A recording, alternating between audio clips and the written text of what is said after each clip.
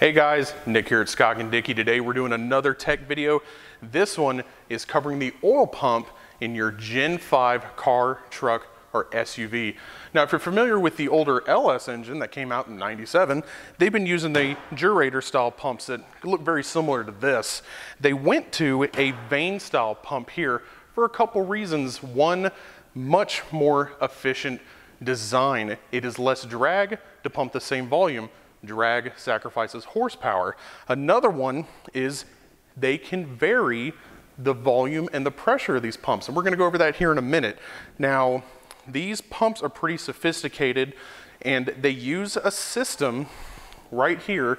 You can see it changes the volume with this outside housing, and so as your engine is running, this can lower or raise the oil pressure or volume. Now, it does this, of course, for some very sophisticated reasons. It does it to keep oil volume and pressure low at areas where you don't need it. Idle, cruising on the highway, this adds in extra efficiency. It adds in that miles per gallon. The EPA wants it to be more efficient. The other reason is they can ramp it back up when you really need it, which is when you drive a newer Corvette, a newer Camaro, or even a newer truck, and you really romp on the gas on the on-ramp, you see that pressure start climbing immediately. It's controlled by a small electrical solenoid that you see here in the corner. That solenoid is controlled by the PCM, and again, it measures load and RPM to see how much oil, volume, and pressure that you need. The great thing about this system is the mechanism itself is actually very simple in design. There's actually a very heavy spring that goes right here. We've removed it so we can show you the function of this outer housing moving. What will happen is if for any reason this solenoid fails, it is a default to high pressure. So it still has a high pressure release valve, just like your older style LS engines had on their oil pumps. It cuts off at 87 PSI. So if this fails, good news, you're running around with high oil pressure just like you did in the older days. So it doesn't ruin your engine. Pretty smart.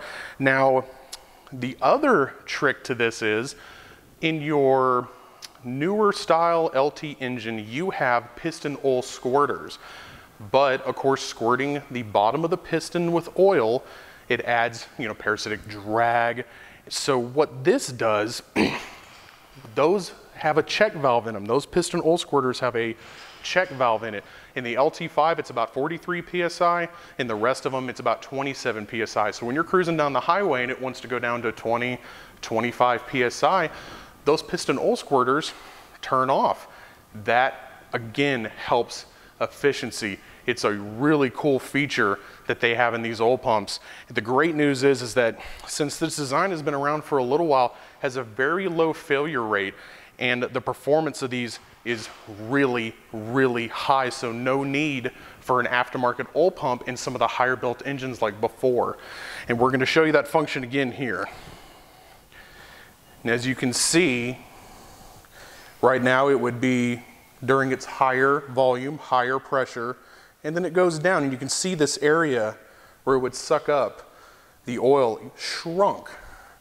And then if it wants a little more, you're getting on the highway, it comes back up. Pretty neat feature.